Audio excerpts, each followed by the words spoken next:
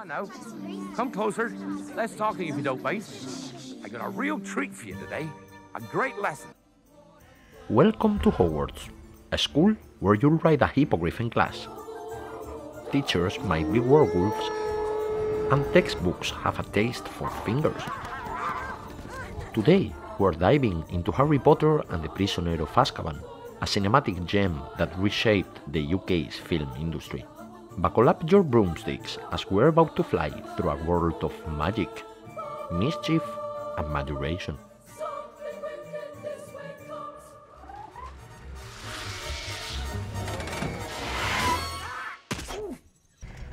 Let me tell you. In his third year at Hogwarts, Harry isn't just battling dark creatures like Dementors. He's also navigating the turbulent waters of adolescence. You know, like turning your own into a giant balloon when you're angry, not your usual family blow-up. That's not just a burst of dark comedy. It's a poignant symbol of Harry's escalating frustrations and the struggle for control in a world that feels anything but controllable. Harry's journey is also one of self-discovery. As he confronts his past, he unearths layers of his own identity. This, Sirius Black was and remains to this day Harry Potter's godfather. He wrestles with his role in the larger narrative of the wizarding world. It's about defining oneself not just by circumstances, but by choices. I'm gonna kill him.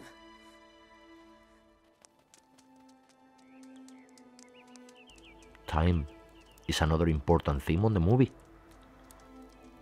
Choosing to use the Whomping Willow as more than just a seasonal clock is a reminder that time waits for no wizard, no matter how many time turners you might have.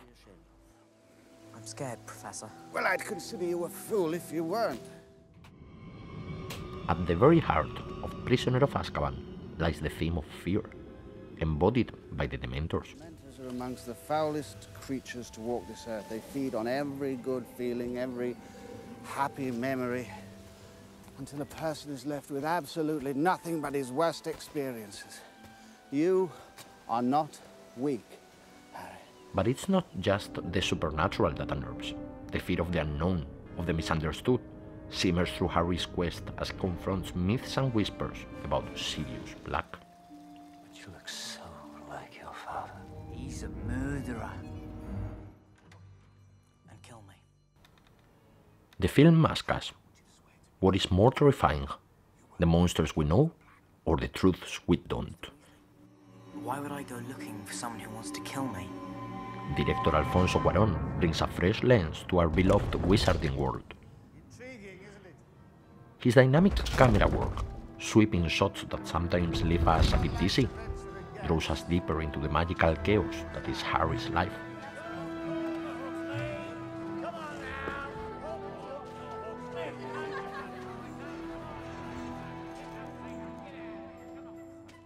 These aren't just pretty pictures, they are windows into Harry's soul.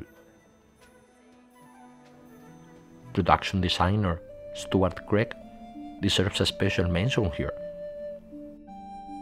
Each set and prop is a standalone masterpiece. Michael Ceresin's cinematography and John Williams' wonderful soundtrack perfectly complement the film.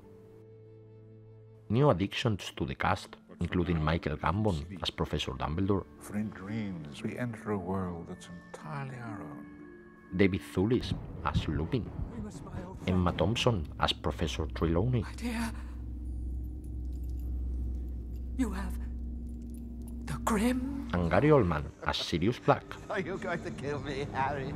They all shine as their characters, meddling perfectly with old favorites.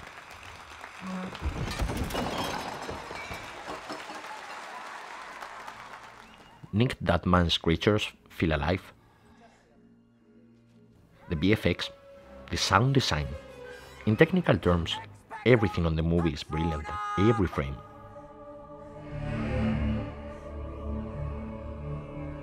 The crown of British filmmakers at their finest.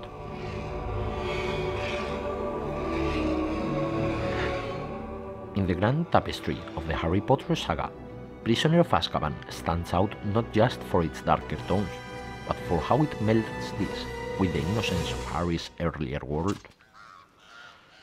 It creates a rich, complex narrative that it is as thought-provoking as it is entertaining. Cuarón uses every tool in his directorial kit to enhance the narrative, from chilling soundscapes to meticulous framing that makes you feel every chill and thrill. Harry Potter and the Prisoner of Azkaban isn't just a story about wizards, werewolves, and magical creatures.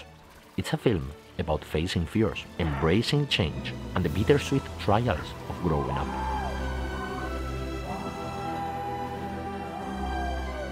As we wrap up, think about how this film not only entertains, but also teaches us a little about courage, friendship, and finding light in the darkest places. But you know, happiness can be found even in the darkest of times, if one only remembers to turn on the light. It's a movie that drinks from a brilliant novel to create a standalone cinematic masterpiece.